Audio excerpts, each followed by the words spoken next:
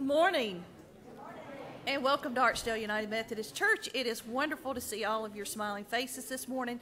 Let's begin our worship in song as we sing Christ for the World. I remembered.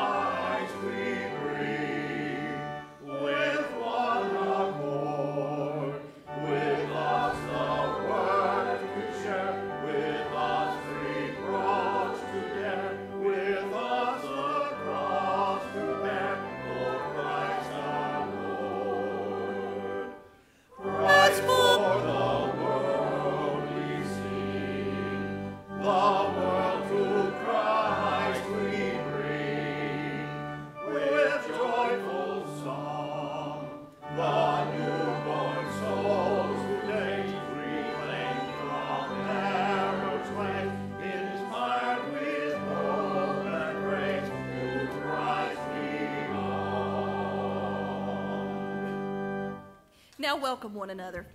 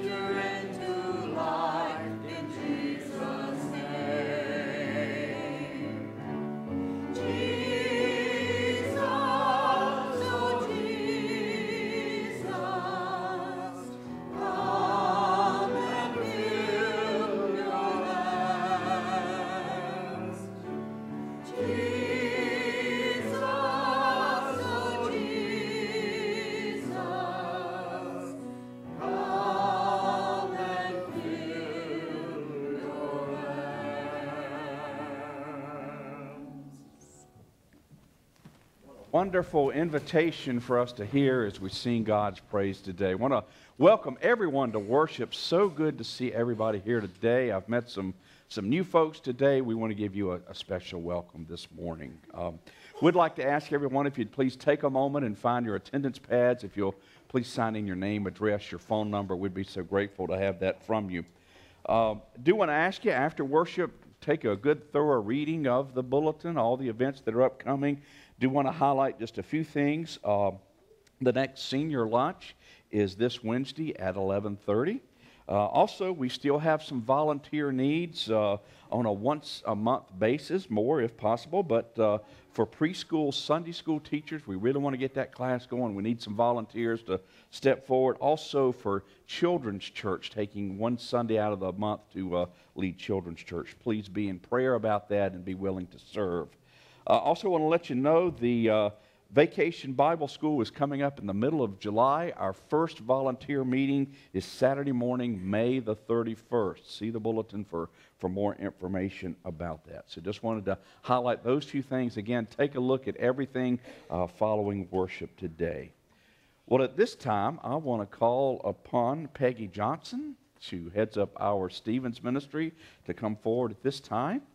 She has some things to share, and we look forward to this day. Yeah, you want to? Okay. And share about Stephen Ministry as we celebrate Stephen Ministry in the month of May. Good morning.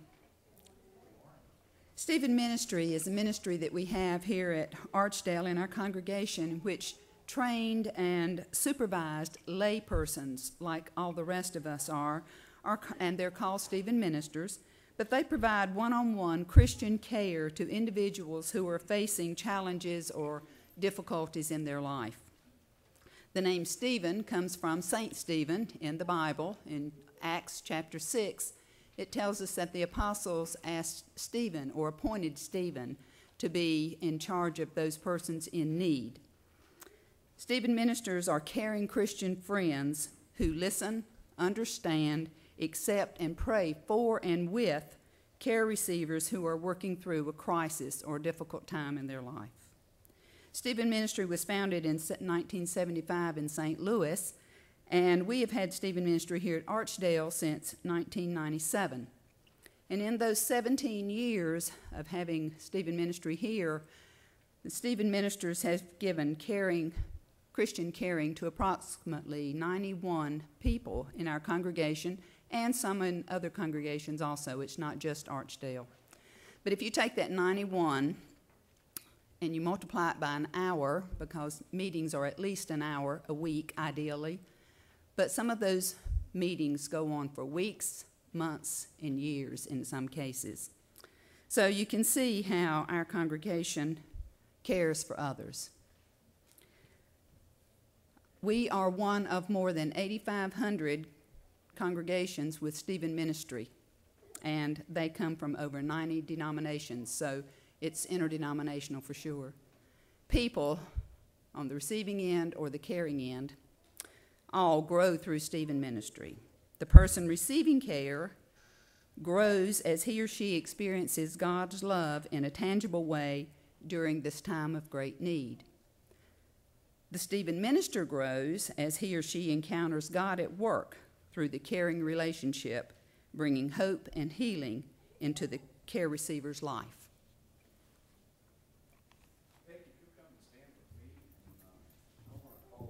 Our current Stephen Ministers by name and ask them to come and stand before the congregation at this time. Along with Peggy Johnson, our leader, Rosa Allred, Ed Wren, Diane Catlett, Lunda Stanley, Lori Hamilton, Carol Hankins, Gail Rearwin, and Mike Cheswick.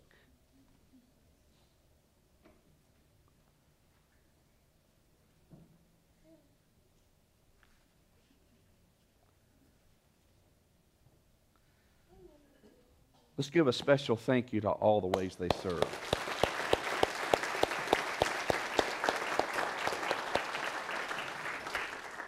And before I offer a prayer of recommissioning, if you will, for each one of them. I do want to say to each one of them before you, as I think about their special ministry, I think of a verse in the Bible. In Hebrews chapter 4, verse 15, the first part of the verse, it speaks of Jesus as our high priest, and it says this. It says, "We do not have a high priest who is unable to sympathize with our weaknesses." It's a reminder to us that Jesus has gone through all of life that we know and all that we go through, so he understands whatever we're facing.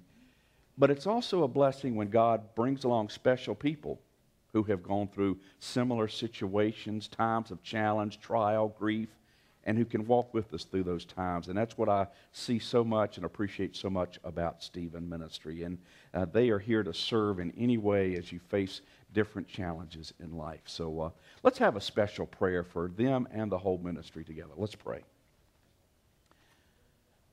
God, we thank you so much for Stephen Ministry and its special calling to come and walk beside people through some of the most challenging, trying moments of life. Thank you for each one that you have called to this ministry, and we ask you, Lord, to just fill them with your Holy Spirit. Use them in such special ways to touch and encourage others. Thank you for how they are a picture of what your love is all about. And we just thank you as we ask in Jesus' name. Amen. Okay. Thank you very much to our Stephen ministers. Oh.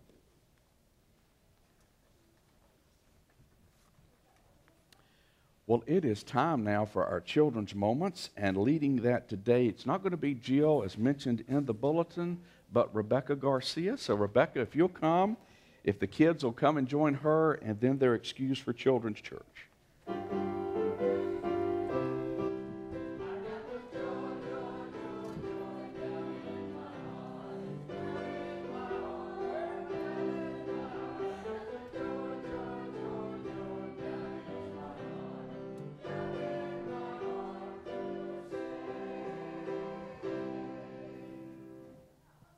Good morning.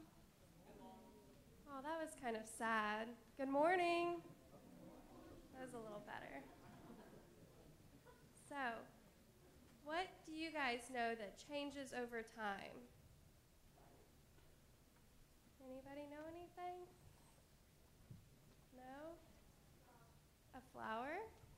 That's a butterfly? Did you look? So one of the things that I think about is a butterfly. So a butterfly starts out as a little caterpillar, right? And then it goes into a cocoon, right? When the time is right. And it stays in that cocoon until it develops into a butterfly, right? They're really pretty, aren't they? So the Bible tells us in Romans 12:2 that we shouldn't let the world change who we are, but instead we should let Jesus change who we are. And so when we do that, we can become more beautiful than a butterfly, right? And when we let Jesus do that, then we can become beautiful and help make the world become more beautiful, right? So we're going to say a prayer. God, thank you for this day, and thank you for the being able to come here together. And God, please help us to allow you to change us so we may become more beautiful and help make the world become more beautiful. Amen.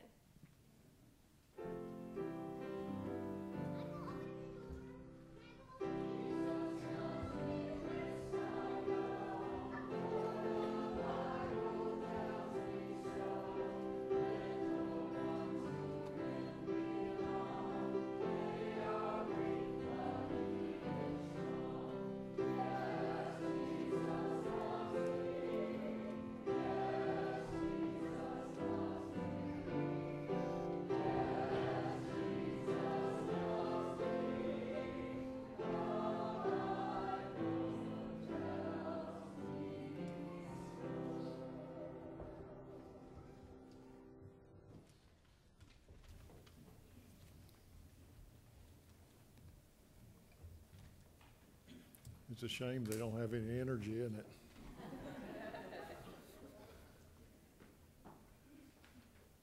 As we go to God now in prayer, let us prepare ourselves by joining in our call to prayer and our response to prayer, hymn number 430, verses 1 and 2.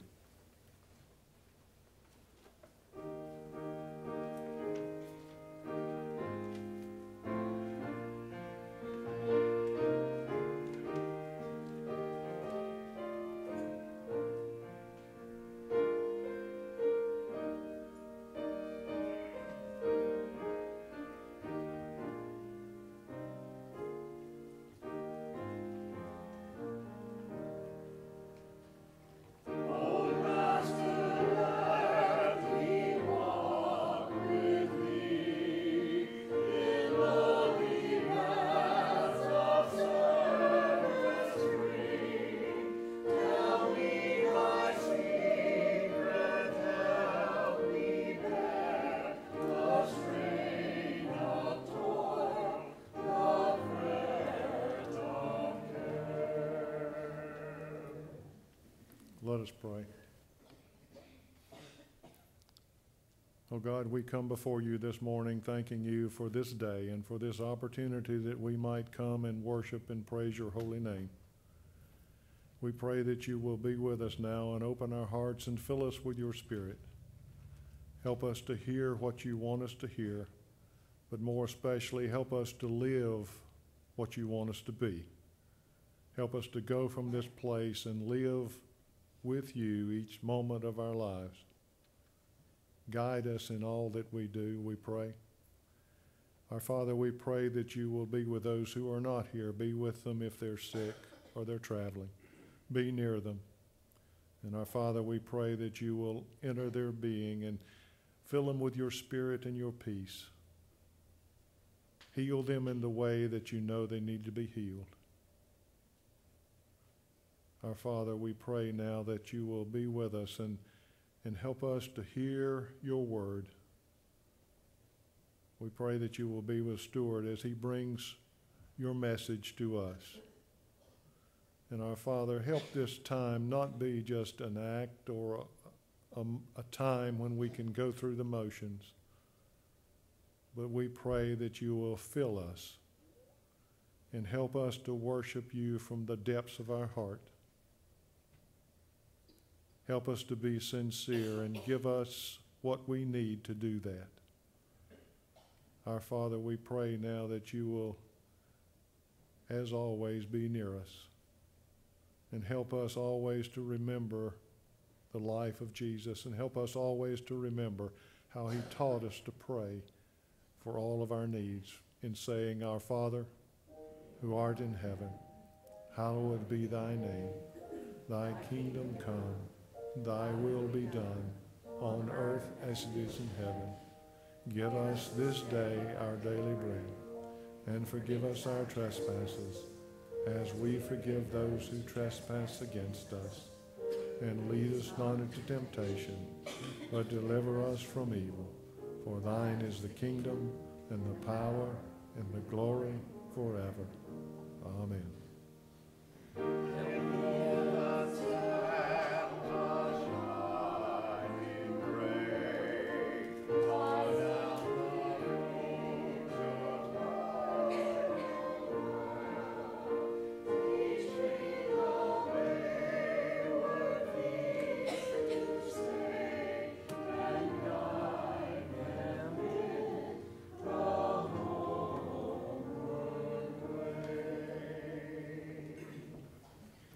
Let us pray.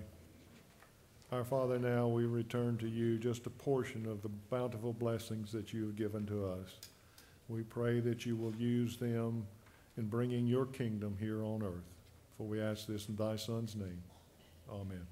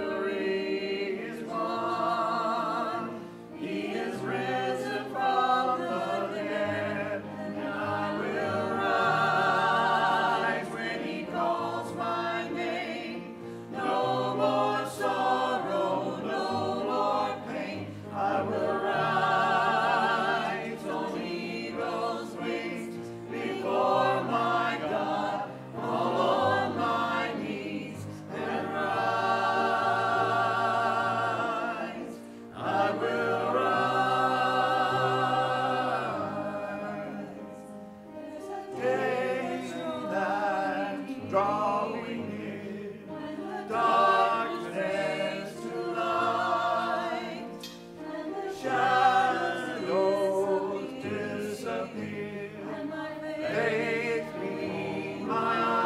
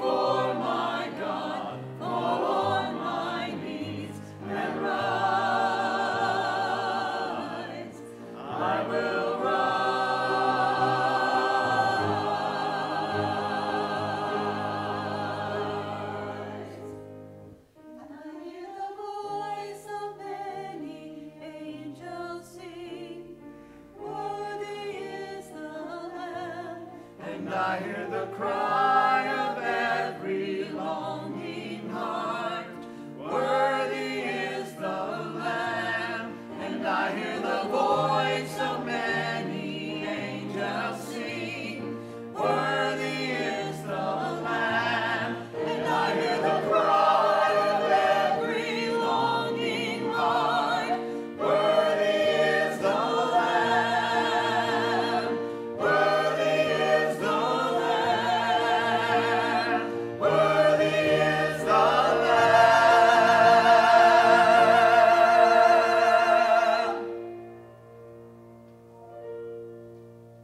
I will rise when He calls my name. No more sorrow, no more pain. I will rise on eagle's wings before my God, fall on my knees and rise. Rise.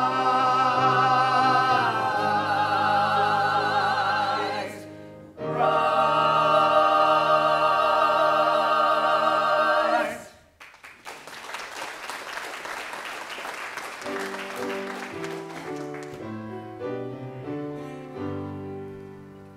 Praise God from whom all blessings flow. Praise Him, all creatures here below. Praise Him, all the heavenly hosts. Praise Father, Son, and Holy Ghost. Amen.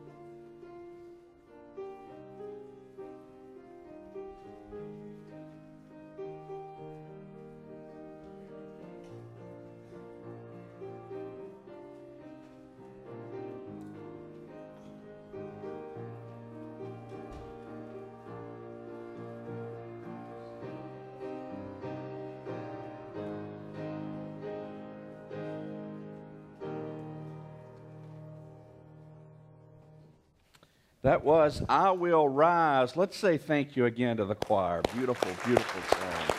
And a great message in that. Just appreciate that so much. It just fits so well with all that we're looking at. And as we say thank you, I want to also say thank you to Rebacca Garcia. That was her first ever children's message. And since it was her first, I gave her plenty of time to prepare. I talked to her last night at 7 p.m. Thank you so much, Rebacca, for sharing that with our young people today. I want to ask you to turn in your Bibles now to the book of Acts. We're going to look at the first chapter, the first 8 verses. In Acts chapter 1, the first 8 verses, as we continue to look at this whole idea that because Jesus is alive. And today it's because Jesus is alive, I can change the world. So let's see and get a little inspiration about that today.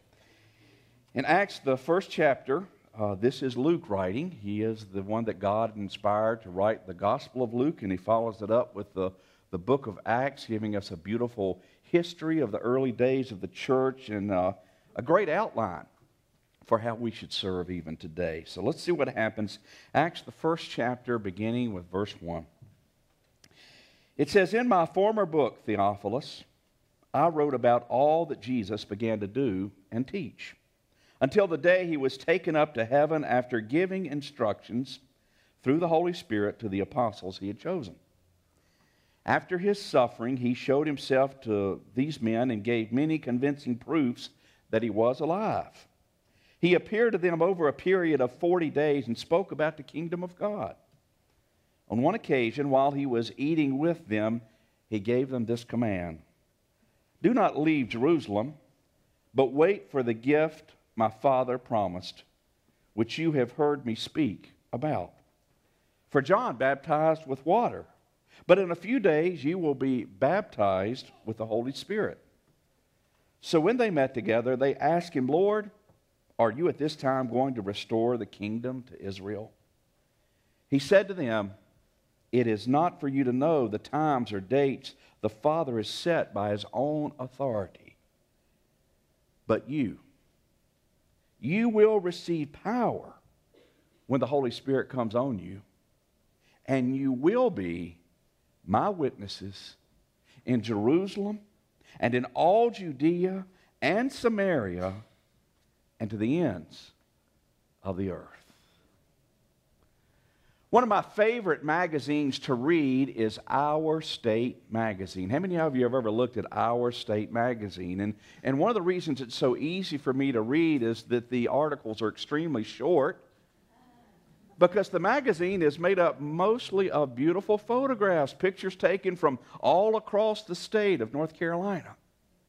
Well, about 5 years ago, Emily and I were looking at an edition of Our State Magazine. As we flipped through the pages, we came to this beautiful picture of the Cape Hatteras Lighthouse.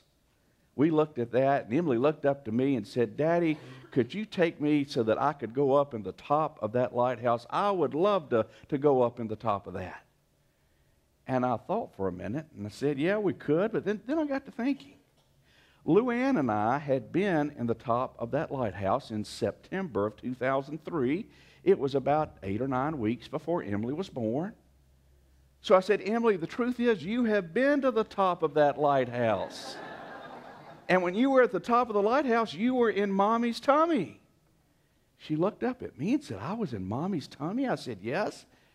And she paused a moment and thought, and she said, "Daddy, why did Mommy eat me?" Now, how do you answer a question like that? Very carefully, right? Well, we love to ask questions in life, don't we? And even as Christians, even as followers of Jesus, we love to ask questions too. We ask those questions like, why do bad things happen to good people? We wonder about events in the Bible, wondering, where was Jesus between the ages of 12 and 30? And everybody says he was with the Native Americans. I don't know, but it's one answer you get from it. But here's another question we think of, a more practical question. And that is, how is it that God can use common, ordinary, believing people like you and me to make a difference and to change this world? Well, the world was on Jesus' mind as he gathers with his disciples for that very last time. It was a day much like today. It had been about 5 or 6 weeks since he had risen again from the dead. And in that 40-day period, he has showed himself to many people. So the word is spreading like wildfire that Jesus really has risen again from the dead. But he gathers together with his 11 remaining disciples. They have a meal together, and after they eat, he has some instructions for them. He says to them, I don't want you to leave Jerusalem. I want you to stay here for all that our Heavenly Father has promised you. And Jesus reminds him of how John baptized with water, and he says, but very soon you will be baptized with the Holy Spirit. Well, the disciples still have some questions to ask Jesus. And so one of them speaks up. I don't know which one, but this disciple speaks up and says, Lord, are you at this time going to restore the kingdom to Israel? Even though Jesus has risen from the dead, they're still wondering if Jesus will throw off the shackles of the Roman government so the people of Israel can be free. But Jesus lets them know real quick, his ultimate work is not about that kind of human revolution. He says to his disciples, he says, it's not for you to know the times and the dates that have been set by your heavenly Father. And then he gives them their marching orders. He lets them know their mission, their purpose in the world. That is when Jesus says to him, but you will receive power when the Holy Spirit comes upon you. And you will be my witnesses in Jerusalem and all Judea and Samaria and to the ends of the earth. There's a whole lot in that one verse of Scripture. because it speaks of the power of the Holy Spirit. A reminder to us that we can do nothing for God unless it is His power at work in our hearts and in our lives. But right in the middle of that verse, he says something. He says, we will be His witnesses. His witnesses. And that word witnesses and that word witness really stands out in that verse. What do you think about when you hear the word witness? You think to yourself and you think that is somebody who speaks up and tells the truth, somebody who tells of what happened. Many times when we hear the word witness, we think of a courtroom, don't we? Somebody in a legal setting who is to testify as to exactly what happened or exactly was said. And as Christians, we are to be a witness like that for the Lord. That through our actions and our deeds and our words, that we would communicate to the whole world who Jesus is, how much He loves everybody. But you know this word witness for Christians, it goes even deeper than that. Most of the time I speak in English, and rarely do I go back to the Greek that the New Testament was originally written in, but I've got to today. Because you know this word witness, you know how it is given in the original Greek? It's the word martus. Now, I know you don't use the word martus, but that word martus is also the root word for another word in our English language. It's the word martyr. Someone who is willing to give up their life because of what they believe in. So you see, when Jesus is using this word witness, He is describing someone who so believes in Jesus and so wants to live for Jesus and so wants to share Jesus that they would willingly give up their life for Him. That's what He means by this word witness. And as He uses the word witness, He then kind of lays out where we are to be a witness. Almost in a progressive manner, He says, you are to be witnesses in Jerusalem, in Judea, into Samaria, and to the ends of the earth. And what I want us to do this morning, I want us to look at what Jesus meant as He was speaking to those disciples about their Jerusalem, their Judea, their Samaria, their ends of the earth. But then I want us also to look at what it means for us today to be a witness in our Jerusalem, our Judea, our Samaria, our ends of the earth, if you will. First of all, Jesus says to His disciples, they are to be His witnesses in Jerusalem. Now, Jerusalem was founded 4,000 years ago, and by the year 1000 BC, it had become the capital of the entire Jewish people.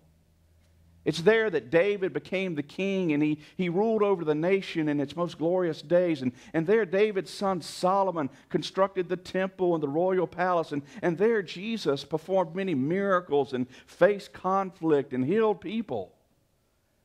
But now Jesus is saying to His followers, I want you to be my witnesses right here in Jerusalem. And within 10 days, they're doing that. Because as Jesus speaks these words, He does ascend to heaven. 10 days later, as promised, He sends the power of the Holy Spirit upon the believers on a very special day, the day called Pentecost. It's a day when people from all over converge upon that city, and there are people there from so many places, and they speak so many languages. So when the power of the Holy Spirit comes upon the believer, they are supernaturally equipped to share the message of Jesus in all the different languages of the people. It is that important that everybody would hear about Jesus in a way that they can understand.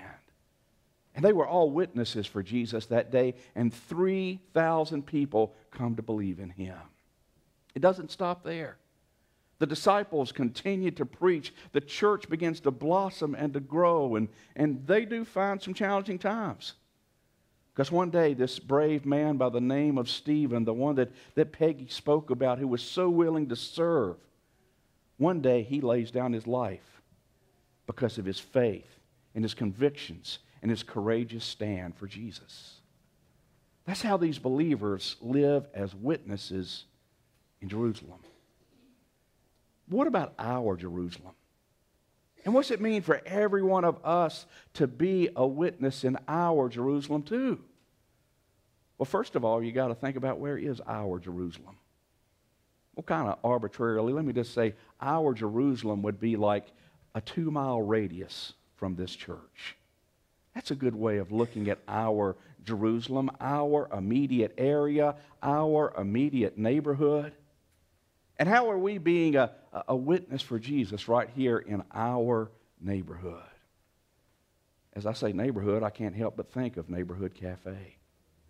You know, last spring, God put that burden upon the hearts of people, and the ministry and mission idea began to grow and blossom. And by this October, we launched the ministry, 60, 70 people being served a meal each night. But you know, for the past 4 Thursday nights, an average of over 200 meals have been served at Neighborhood Cafe.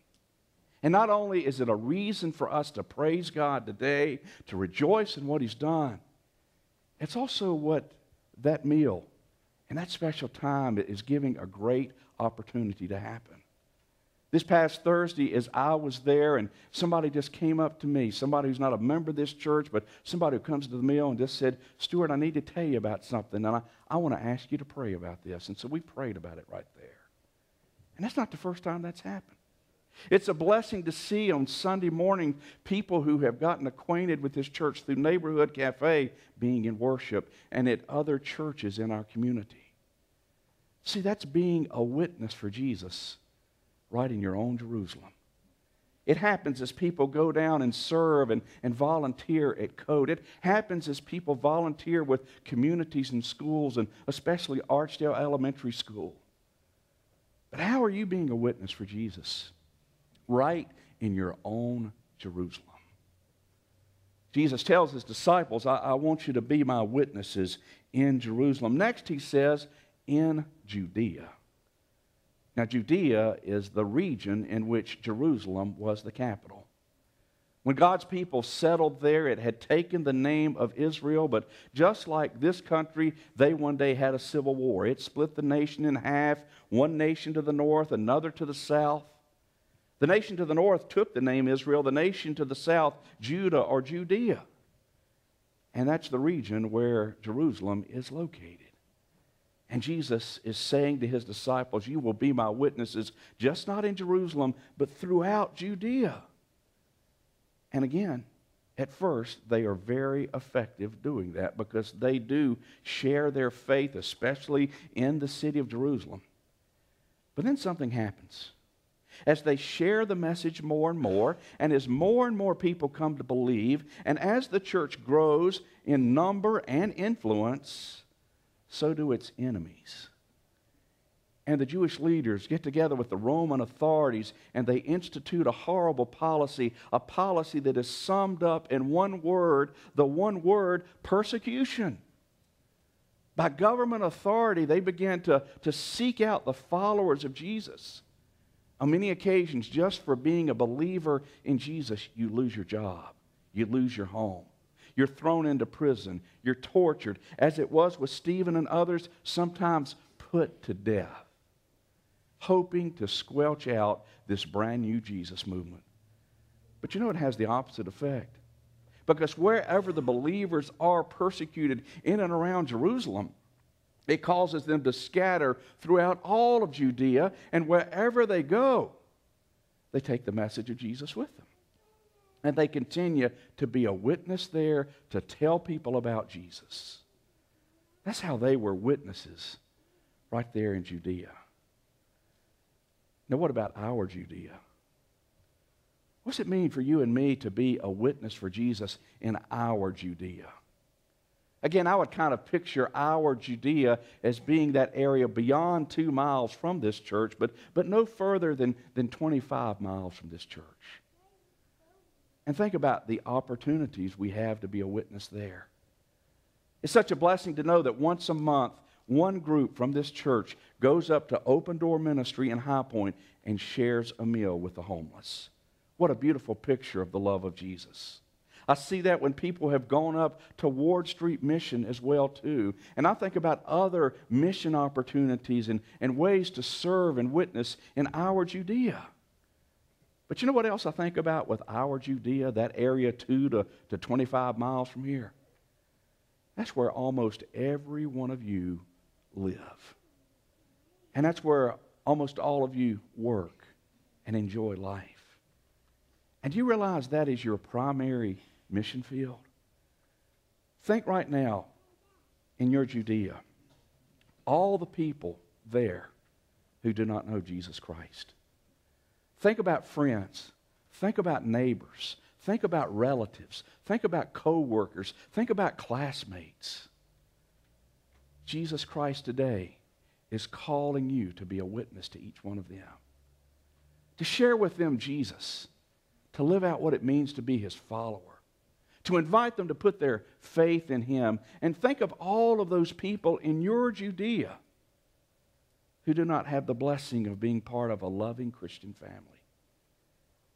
What a great group of people to reach out and to be a witness to in your Judea. Jesus says to His disciples, "You will be my witnesses in Jerusalem and Judea and Samaria." And I don't know what, but I just kind of picture at this point, the moment Jesus says the word Samaria, those 11 disciples let out a collective groan. You know, I've told you before about those Samaritan people who live in Samaria and the Jews. The Jews and the Samaritans were like the Hatfields and McCoys of the Bible. And the feud's been going on hundreds of years. You know, the Jews, the Samaritans, they share common ancestors. They can get on Ancestry.com. They can trace back to Abraham. But somewhere along the way, the people who live in Samaria, called Samaritans, they had intermarried with people of other nations. And so the people of Judah had been looking down at them, saying that they were not true Jews, that they were somehow second class. Jesus has even told His disciples a story about a good Samaritan, but I don't know how much effect it's had on them. But Jesus says now, you're to be my witnesses in Jerusalem, in Judea, and Samaria. And you know, in time, their hearts would soften to that. Because in the book of Acts, we read about a brave man named Philip taking the message of Jesus to Samaritan people. And we would read of others doing the very same thing. But again, what about our Samaria? And what about your Samaria, my Samaria? You could kind of picture it geographically as being more than 25 miles beyond this church and anywhere in the United States. That's one way geographically to look at it. But there's another way I believe we can look at our Samaria. Because look at what Jesus was asking His followers to do. When He said Samaria, what He was doing was telling His followers to reach out to those people who are not just like you. That's an important part of our Samaria. Yesterday I performed a wedding at Highland Methodist Church up in Hickory. That's the church I served before coming here to be with you. And I've told you before, one of the blessings of that church, they had one service, 160, 170 people that would attend. But you'd look out on a Sunday morning and it might be 95% white, but you would see a handful of African American people. I remember 2 Pakistani brothers who came every Sunday. One woman, Japanese American, several Native American, several Latino, and it was a beautiful picture to see people who were not necessarily all alike, but they were united by their faith in Jesus and their love for Jesus. Folks, that's what it means to be a witness in Samaria. Are we being a witness in Samaria? Are we reaching out to people whose skin color may not be the same as ours? Are we reaching out to people who may not have as much as we have? Are the doors of this church open to absolutely everyone? That's what it means to be a witness in Samaria. Jesus says to His disciples, He says to them, you will be my witnesses in Jerusalem and Judea and Samaria and the ends of the earth. The ends of the earth. I remember growing up, or my first appointment, people used to say, Anson County, North Carolina, that's the end of the earth. You know. hitting close to home for somebody back there. But no, it says the ends of the earth in the Scripture today. To take the message of Jesus all over the world. And you know, within a decade, the believers were doing that. People like Paul and Barnabas and Timothy and Silas and John Mark, they were taking the message of Jesus to the remotest parts of the known world of their day. They would go and meet people and get acquainted with people. They would share the story about Jesus and His great love. They would invite people to believe in Him. They would start churches in all of these locations. And what a blessing it was to see the message of Jesus really going to the ends of the earth. What about us today? And what about our ends of the earth? What's it mean for us to do that?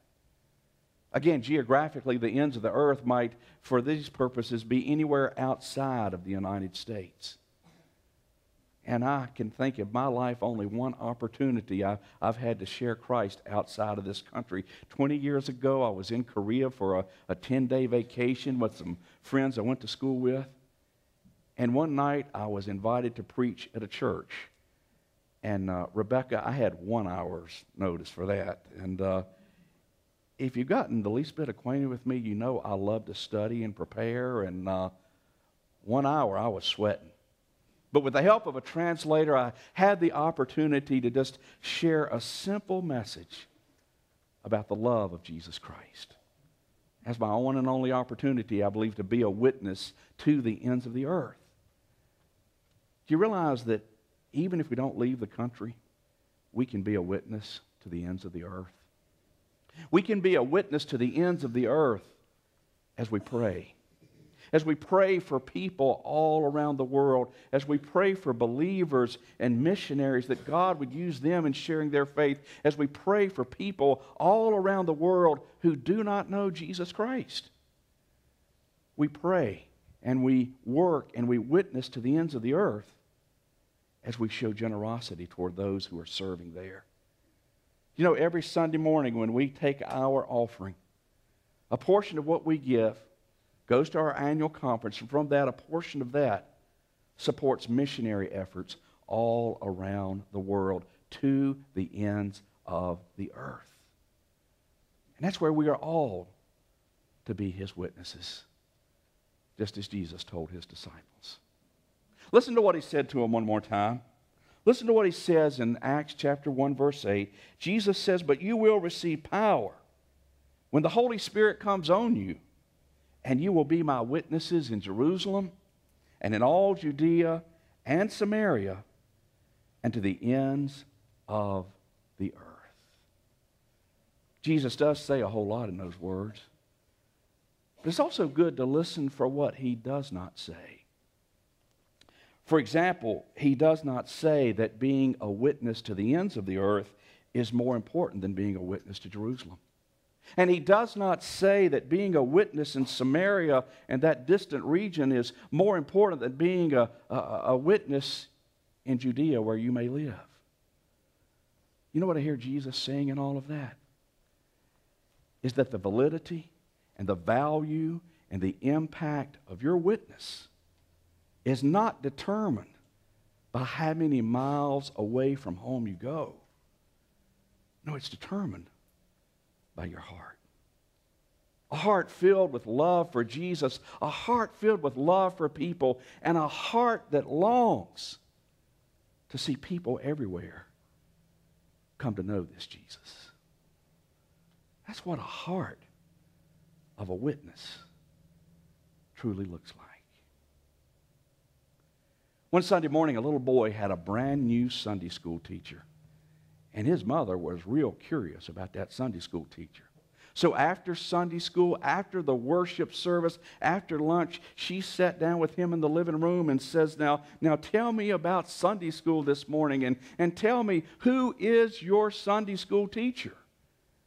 Little boy looked up at Mom with a matter-of-fact look on his face and said, well, my teacher today was Jesus' grandma. And she busted out laughing just like him. She said, come on, she couldn't be Jesus' grandma. What has you thinking that your Sunday school teacher was Jesus' grandma? He spoke up and said, well, all she did was hold up his picture and tell us everything he ever did. What an accurate definition of grandmas, right?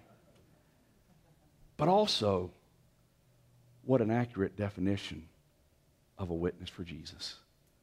Because what it means to be a witness is to hold up a picture of Jesus by the way you live your life. And then to speak up and tell of all the great things he's done. And I promise you today, filled with the Holy Spirit and the love of Jesus, as you step forward to do just that, Jesus will use you. He will use you to make a difference, and he will use you to change the world. Let's pray.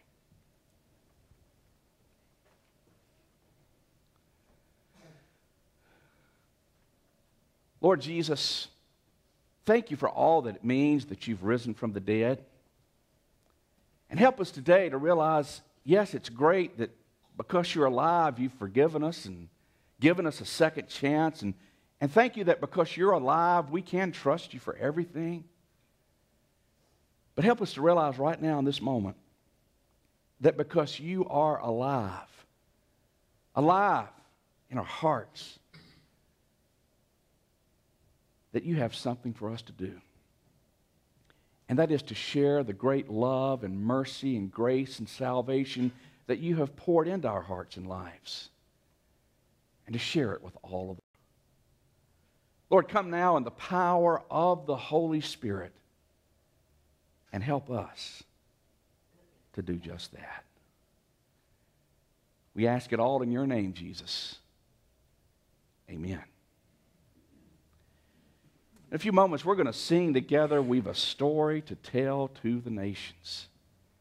Before we do, though, I want you to think about what Jesus said to his disciples 2,000 years ago, and think about what he is saying to us, his followers, his disciples today. He says, first of all, in the power of the Holy Spirit, you're to be his witness. Do you need to come forward today as we sing just to kneel and pray and say, Jesus, I want to be your witness. I want to ask you to fill me with your love and the power of your Holy Spirit so I can share who you are with absolutely everyone. Today, this morning, as you're thinking about your Jerusalem, your Judea, your Samaria, the ends of the earth, running through your minds may be people you know who don't know Christ. Perhaps people or families who don't have a church home. You may want to come and pray for them today. That God would help you to be a witness to them. That God would give you the right opportunity and the right words to speak and encourage them. I invite you to come and to pray about that today. And as always, whatever special needs you may have, you bring those as well. Come and pray as we stand now and as we sing, "We've a Story to Tell to the Nations." Story of truth and mercy,